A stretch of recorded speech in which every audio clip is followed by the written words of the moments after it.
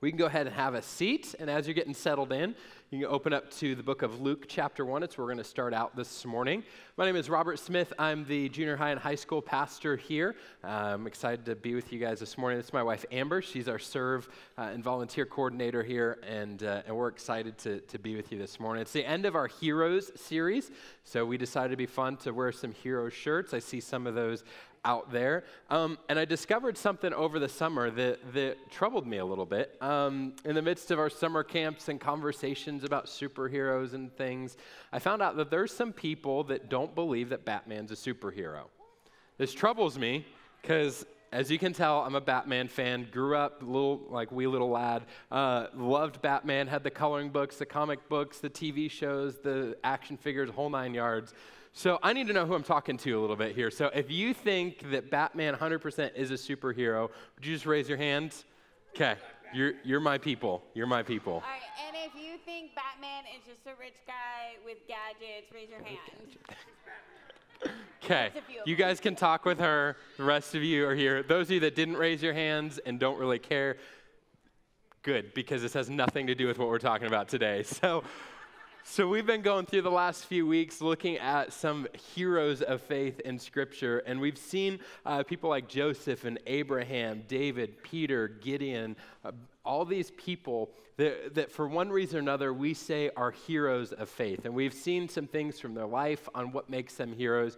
We've seen some things that we can take from their choices and actions and decisions for us to be more heroic in our faith. And we're finishing up with a familiar couple of individuals from Scripture. Today we're going to be looking at Mary and Joseph, the parents of Jesus, as we finish this hero series. So we're doing a little Christmas in July and looking at them. And speaking of Christmas, kids, how many of you are ready for Christmas? Okay, 148 days. Adults, how many of you are ready for Christmas? Okay, there's a few of you.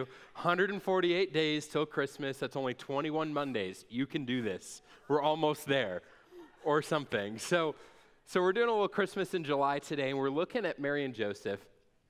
And we realize they're heroes for far more than just the fact that they parented Jesus. They're heroes for their actions, their decisions that they took to follow God in their life. And so we're going to look at some of those and what we can do to be more heroic. So the first thing that we see in this is that Mary and Joseph were chosen by God. Yeah, and Mary was chosen for a special task. And so we're going to look at her story in Luke 1, starting in verse 28. And it says, "And he, the angel, came to her and said, 'Greetings, O favored one, the Lord is with you.' But she was greatly troubled at the saying and tried to discern what sort of greeting this might be. And the angel said to her, 'Do not be afraid, Mary, for you have found favor with God. And behold, you will conceive in your womb and bear a son, and you shall call his name Jesus. He will be great and will be called the Son of the Most High. And the Lord God will give to him the throne of his father David, and he will reign over the house of Jacob forever, and of his kingdom there will be no end.' And Mary said to the angel, 'How will this be, since I am a virgin?' And the angel said to her, 'The Holy Spirit will come upon you, and the power of the Most High will overshadow you.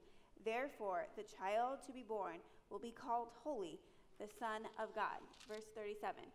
"For nothing will be impossible with God." And Mary said, "Behold, I am the servant of the Lord. Let it be to me according to your word." And the angel departed from her. And so we see Mary was chosen for this special task. She was chosen to be the mother of the Messiah. And God chose Mary out of all of the women of history for her to be the mother of Jesus. And see, God chose the specific place and time, the specific country, chose her specifically to be Jesus' mother. And this was a task that had great privilege, but it also had a lot of responsibility to be the mother of Jesus, the Son of God. You see, Mary was given a special task, a specific task, and we are given special tasks as well. It's not the same task that Mary had, but we are given tasks as well. So if you are a follower of Jesus, if you believe that Jesus is the Son of God, the Savior of the world, that he came down to earth and lived a perfect and sinless life, died on the cross to pay for our sins, was buried, raised 3 days later, and you have committed your life to following him, then you are chosen to serve, and God has given you special tasks. Ephesians 2:10 says, "For we are God's workmanship, created in Christ Jesus, to do good works which God prepared beforehand that you should walk in them." And we can see from Ephesians that God has given each of us a to-do list. And so this list may change over time, and depending on what stage of life that you're in, it's going to look different. But no matter where you are in life, whether you're a kid or a teenager or a parent or retired, God has given you tasks to do and some way to serve in that ability. And so that's why God has created each of us uniquely with different personalities and giftedness and talents. It's not for our own selfish use. It's so that we can do those tasks and serve in the way that God has designed for us to. And just like God gave Mary the ability to be Jesus' mother, he has given you the ability to do those tasks and accomplish what he has called you to do. Joseph's side of the story is found in Matthew chapter 1. You can turn there or listen, starting in verse 19. It says, "And her husband Joseph, being a just man and unwilling to put her that's married to shame, he resolved to divorce her quietly. But as he considered these things, behold, an angel of the Lord appeared to him in a dream, saying, Joseph, son of David, do not fear to take Mary as your wife, for that which is conceived in her is from the Holy Spirit. She will bear a son, and you shall call his name Jesus, for he will save his people from their sins."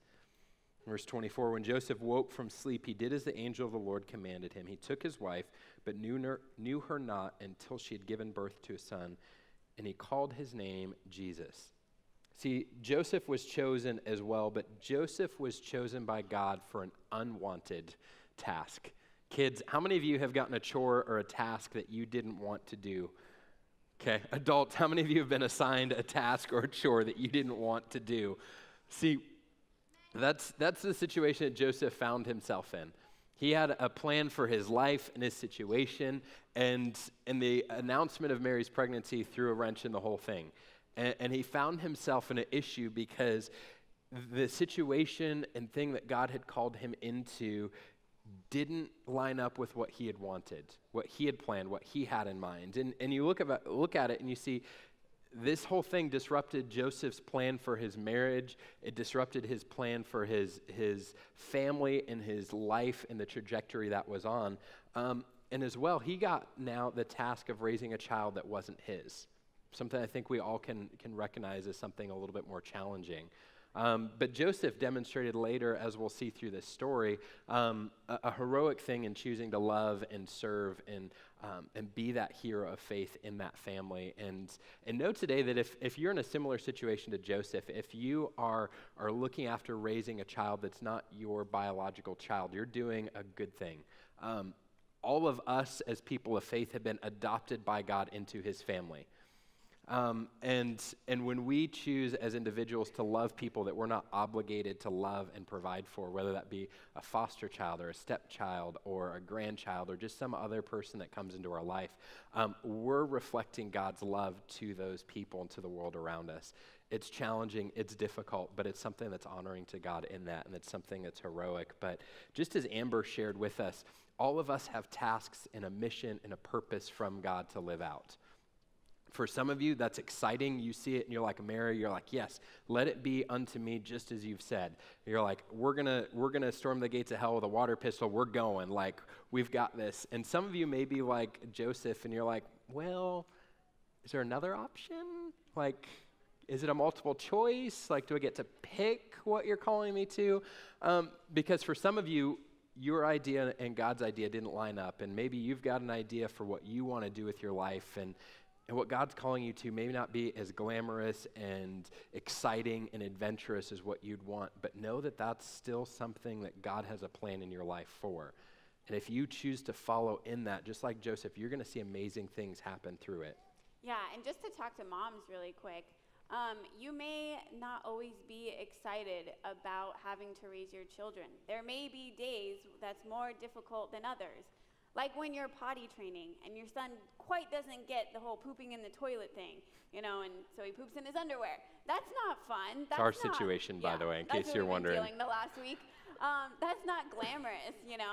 And so, but we have to remember, as moms, our primary task that God has given us, especially when our children are young and elementary age, is to raise our children to love God. And so you can be a hero by being a godly mother and remembering to give your kids grace and to be patient and loving and forgiving, even when it's not fun and exciting at the moment. Ultimately, we're looking at Mary and Joseph as heroes, not just because they got called by God to do something, not just because they were Jesus' parents, but the reason we identify them as heroes is because Mary and Joseph said yes to God. And Mary said yes to God's risky plan. A lot of times we read this story and think, oh, it's the sweet Christmas story and it's so nice. We don't always realize the risk that Mary took in saying yes to what God was calling her to do. See, she risked her family abandoning her. She risked being known as an immoral and loose woman and the town talking about her and shaming her.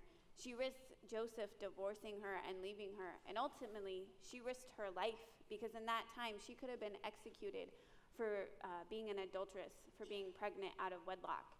And so she knew all of these consequences, yet she trusted God and said yes to his plan despite any of those consequences because her faith was active, meaning that it wasn't just something that was, part of the time when Passover came or when she went to church.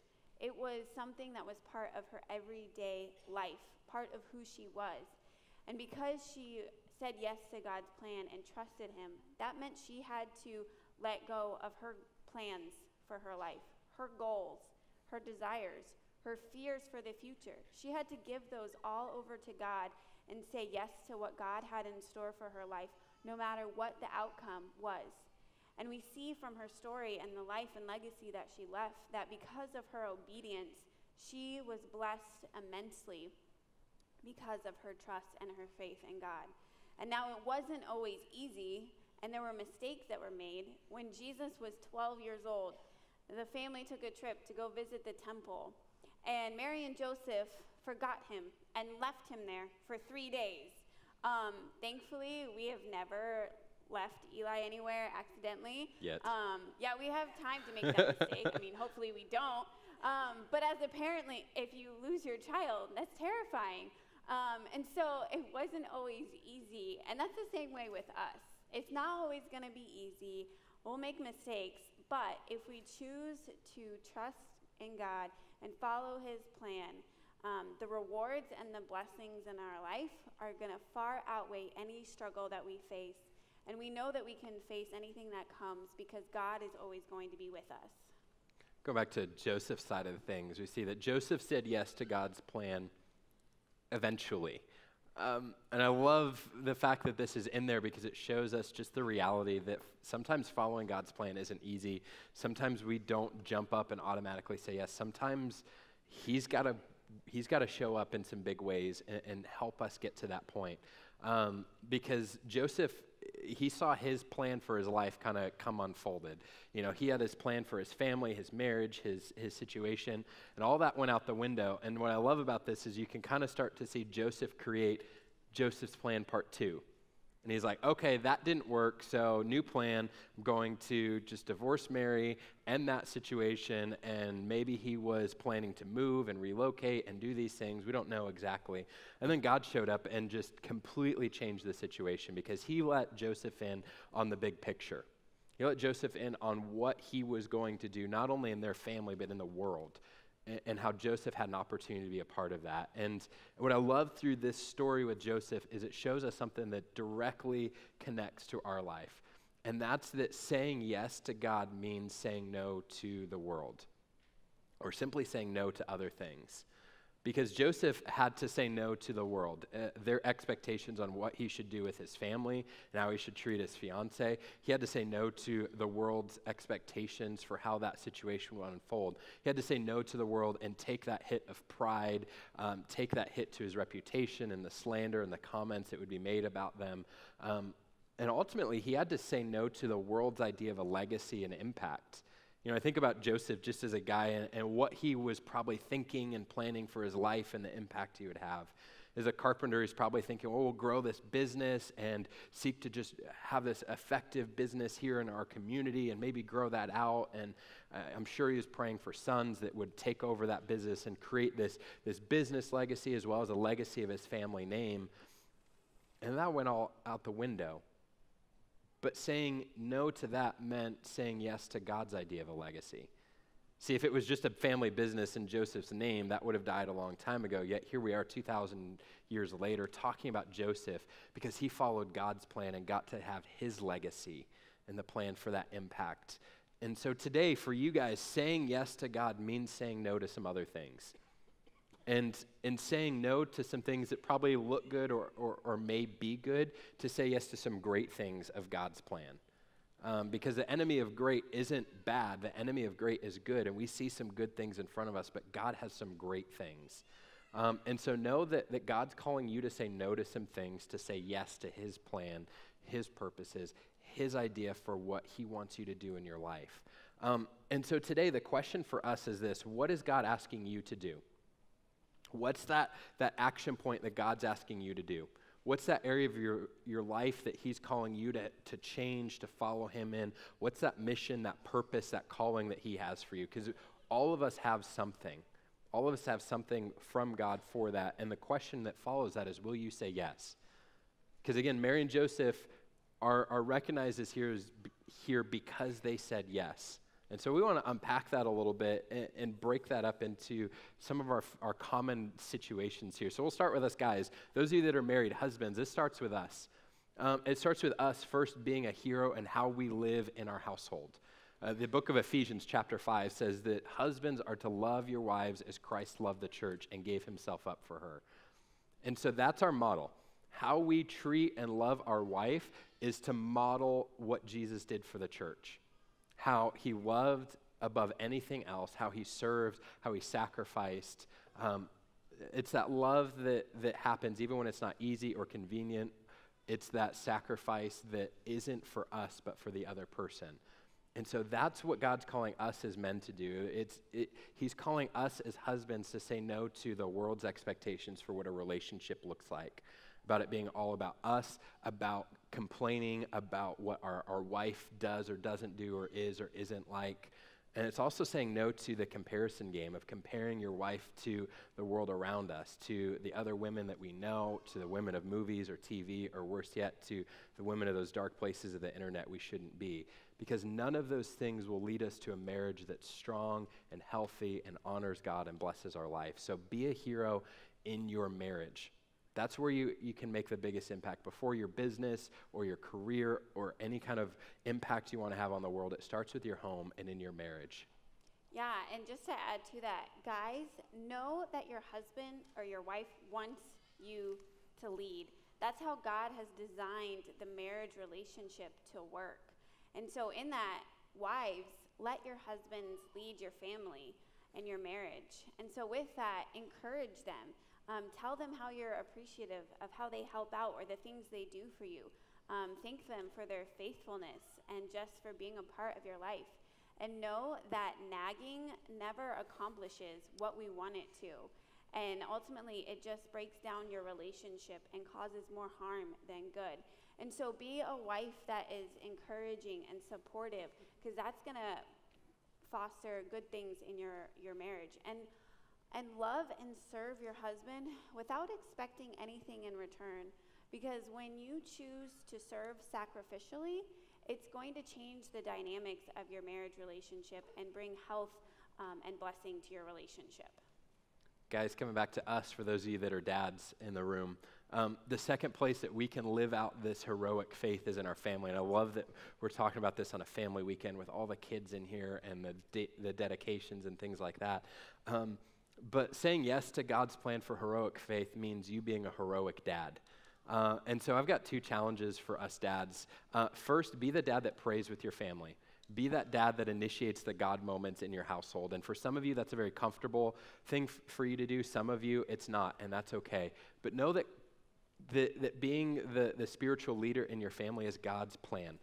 It's God's plan for you to lead your family spiritually, but you You don't have to have a seminary degree or advanced theological training or anything like that. It's as simple as being the one in your house that plans and initiates the church attendance or service project or mission trip or whatever it is. Be the one that brings up those conversations. Be the one that prays with your kids at bedtime or whenever you set that up in your household. And a big one, be the one in your family that takes life situations and applies how to live that out in a way that honors God.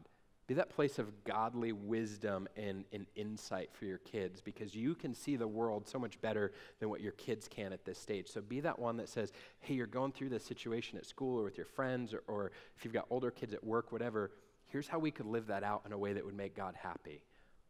So be the dad that prays with your family. Second, be the dad that plays with your family. As guys, I think it's easy for us to get caught up in the process of providing and working and making stuff happen financially for our family. That's one of our responsibilities, but I think it can shift over too much in our life. But the truth is that your kids value you more than they value the stuff that your job provides. And the truth is that they won't remember what your overtime at work provided them with, but they will remember those moments on the living room floor laughing and playing and making memories. So play with your kids. Get down on the floor, and I'm talking to myself on this one, put the phone down in the process. Those devices get in the way of our relationship. Social media and the internet and our smartphones get in the way of connecting with our family. And this is something I'm learning, to let my phone and my notifications become neglected so my family doesn't. So dads, pray with your kids and play with your kids. Yeah, and to moms, we need to value our kids' spiritual lives more than we value their academic or their athletic or their social lives. Because ultimately their spiritual life is what matters and what is important long-term in their life. And so just a practical way to think about this is when you're traveling with their sports team or for a school event or just on vacation, do you make it a priority when you're away to find a church and worship together as a family? Or do you listen to a sermon in the car online and talk about it when you're traveling? Or do you just sit down as a family and read the Bible together? Because your actions and your priorities communicate to your kids what's actually important to you in your life. And that's going to affect how they grow up and what their priorities are. So are you communicating that God is a priority in your life, or just an afterthought of something that you do when you don't have anything else planned? Yeah. Teens, students, you may think that you dodged a bullet this morning so far, but check this out. God has a purpose and a plan for you. And he's calling you guys as teenagers to live lives that honor him and also honor your parents. And you're like, really? This talk? Yes, this talk. See, the 10 Commandments are given to us in the Old Testament, and the only one of the 10 Commandments that actually has a promise associated with it, check this out, is to honor your parents. Because the truth is that God has built our lives in a way that when we honor our parents and seek to bless that relationship, God blesses us. He blesses our life and our situation. And so teenagers, the first thing, if you want to have heroic faith, is to invest in the relationship with your parents. And I get right now, for some of you, that's not easy. Things are crazy and tense and difficult. I get that. Parents, you're like nodding, sighing with me, yes. And some of you, it's easy. You've got great relationships. But in any case, teenagers, honor your parents with your words, with your actions, with your decisions, with your thoughts. Honor your parents. And the second thing, just like Joseph had to learn this, learn to say yes to God and no to the world. See, we live in Havasu. It's no question what our culture provides for you guys in terms of decisions and lifestyle and opportunities. But all those things will lead you to a place in life you don't want to be. So learn to say no to the world. Learn to say no to those opportunities, to those choices, to those actions, to those lifestyle options, and say yes to the plan that God has for you. Yeah, and ladies, dress modestly. We want to honor God with our bodies and how we dress. And our culture sets the modesty standard, but our culture here says that wearing a crop top and booty shorts is modest. And I'm pretty sure having your butt cheeks hang out does not honor God with your body. So dress modestly. And this also means that moms, we should set the standard for what modesty is and talk to your daughters about what it means to dress modestly and honor God with your body. And Julie taught me this little poem, so I'm going to teach it to you because I think I like it.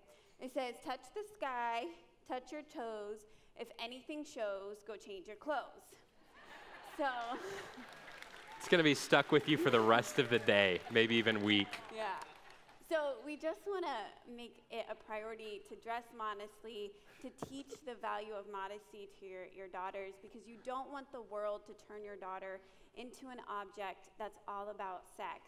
So talk to them about modesty and teach them how to honor God with their body and how they dress. And then finally, kids, where you at? Give us a wave, kids. Where you at? Wave at us. There you go. We got stuff for you too. Wake up. Get some donuts after. Yeah. So the first thing for you guys as kids is to obey your parents. So if you want to not be getting in trouble as much, your parents be less strict and have more freedom and fun, guess how you do that? You obey your parents and you listen to them the first time that they ask you to do something. You have a lot of power and weight over your family dynamics, so choose to influence your family in a good way and obey your parents and listen to them. The second thing, with school starting in a week, respect your teachers. Set an example in your class and respect your teachers. Listen to them. Do your homework. Don't talk when you're not supposed to. Don't be like Julie with the fidget spinners. Yeah, don't do that. Your teachers work really hard and put a lot of time and effort into helping you so that you can learn and be successful in life, and so respect them. And then lastly, don't fight with your siblings. You want a good relationship with your brothers and sisters, so don't fight over those things that don't really matter. Like when there's the last cookie and you really want it, be generous and let them have it, or split it in half and give them a half. But you have to remember, whoever cuts it in two, the other person gets to choose first. So those are just some practical ways that you guys can say yes to what God has for you. For the rest of us, no matter what situation we're at in life, God's calling us to love and serve people, no matter who they are or what we think of them. No matter what's happened to us, God's calling us to forgive and be gracious to people. And so will you say yes to God's plan? Will you say yes to the things that he's calling you to? Because for us, it's really about the knowledge in following God. It's rarely that we need more information, more knowledge. For us, it's the application part and saying yes. And in John chapter 13, Jesus says, if you know these things, blessed are you if you do them. If we do these things, God is going to bless and help our life. Joseph, after he got the dream revealing what God's plan for his life was, he got up and he did as the angel of the Lord commanded him. Our hope, our prayer for you guys is that you would leave this place, and as you rise up, you would go and do what God's calling you to do so that you can be a hero of faith as well. Let's pray.